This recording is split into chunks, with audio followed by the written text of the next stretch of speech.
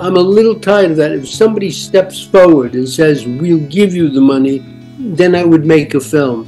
But I don't want to have to go out and try and raise it.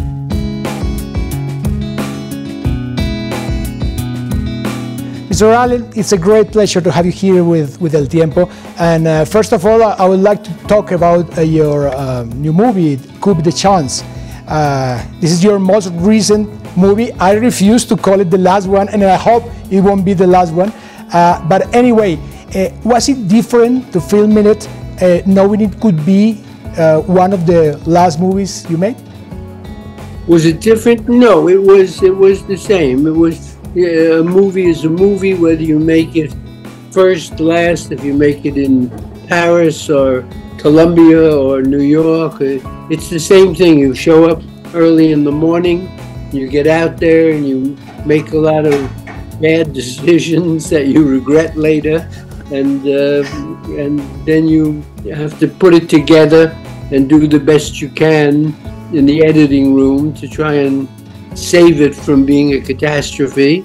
And sometimes you do and sometimes you don't, but the process is always the same no matter where you are or when. Absolutely. I'm a big fan of your work. I've been watching your movies for about 40 years. May I have the hope of watching a new Woody Allen movie in the coming future? That I don't know, because people always ask me, what is the biggest problem in making movies? And I always tell them the biggest problem is raising the money. It's very difficult to raise money for movies because they're expensive.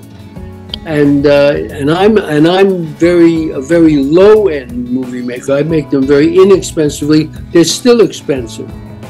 And so and you have to go through a lot of rigmarole to raise the money. I'm a little tired of that. If somebody steps forward and says, we'll give you the money, then I would make a film. But I don't want to have to go out and try and raise it. I don't want to have to go to meetings and lunches and talk to people endlessly.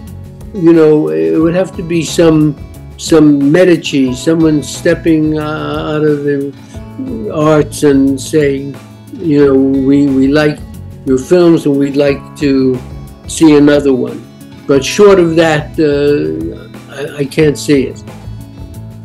Regarding the title, the French expression coup de chance, what has been the biggest stroke of luck that you have had in your life?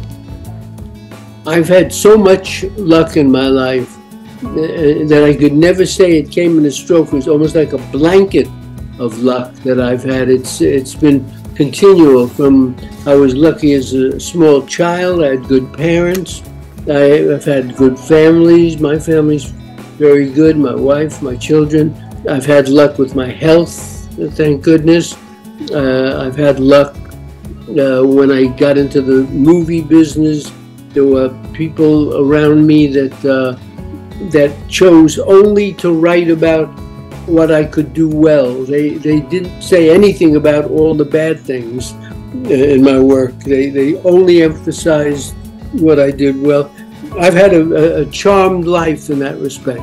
Mr. Allen, in some of your early movies, there were some references to Gabriel García Márquez. Do you remember when did you discover his words, the novel from García Márquez? Well, those of us in my age and my peer group all were, you know, a cult of his. We all loved him long before I met him. I loved his work, as did everybody my age and my generation, and you know, his book was such an iconic piece of literature. And then eventually I got to meet him and spent a little time with him, and found him, of course, lovely and fascinating, and truly great artist. Do you remember what was the first movie you ever watched as a kid? I remember my parents taking me to see Snow White, the Disney film, when I was very little, and I watched the patriotic film that Irving Berlin was in, but it was a film kind of at the beginning of World War II. And when did you fall in love with cinema? Yes, it was very easy. It was very seductive because the outside world was quite terrible. The outside world was loud and violent and boring, and I hated school. It was not fun. And then you would go into this alternate reality. You'd walk into a beautiful place and it was dark and the other world was gone. The real world was gone. You were in a place where there was candy and popcorn and beautiful, beautiful women and very brave men, very honorable men and very amusing men and women.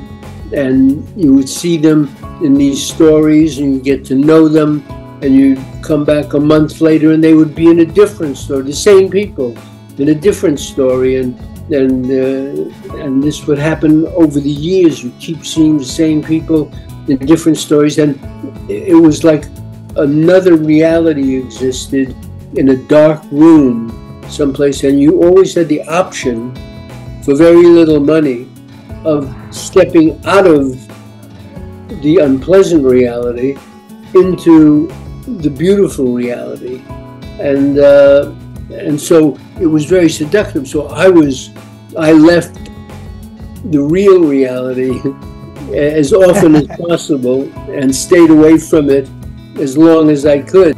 We are talking to you thanks to some computers, but in your memories, apropos of nothing, you wrote that you don't own a computer. Do you still write in a typewriter or handwriting? Both, yes. When I write a script, I always lay on my bed with a yellow pad and a pen, a ballpoint pen, and I write.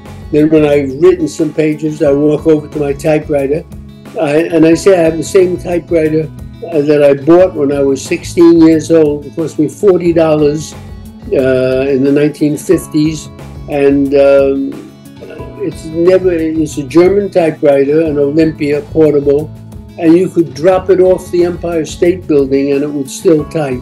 It's just amazing. It's amazing, and I type. I've never owned a computer, and I don't have the need for one. And are you right now writing a new script or a new book or anything? Yes, I'm writing. I'm working on a book. I'm working on a couple of plays. Yes, I'm always writing. I haven't finished the screenplay, and as I say, if someone comes out of the wall with the money, maybe I'll do it. But I'm always writing. When there's nothing happening immediately, I'll be working on a play or a book or a short story or something, because I enjoy it. I don't think of it, I always think that I've never really worked a day in my life, because I like to write, so it's enjoyable for me. So that's what I do. Mr. Allen, are you afraid of death? No.